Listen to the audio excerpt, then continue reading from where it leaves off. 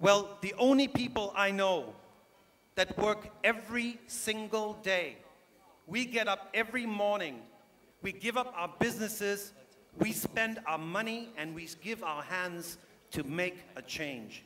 I am so proud to be one Rotarian among 1.2 million Rotarians in the world. Are you not?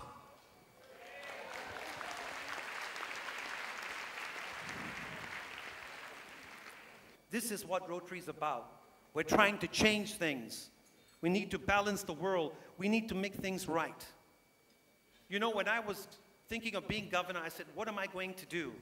Well, you know, God sends me messages.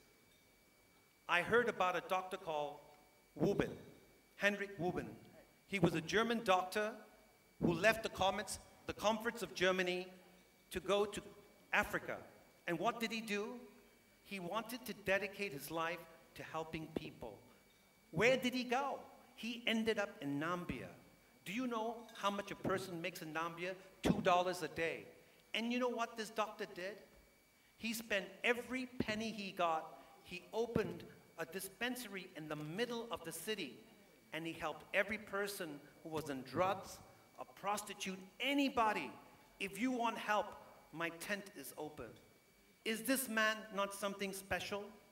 Well, this man inspired me. I've never met him, but when I heard about this man, I was so inspired that I started to think, God, what can I do?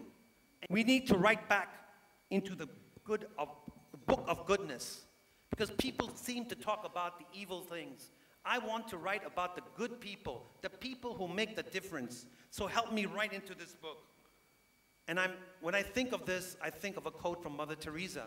And so I'm going to quote you something from Mother Teresa. When I'm hungry, give me someone that I can feed. And when I'm thirsty, give me someone who needs a drink.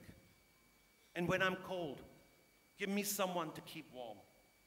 And when I grieve, give me someone to console. And I would like to add, when the world is in chaos, give me a hero. So join me now as we embark in our journey to find the hero of all heroes, Rotary, the One.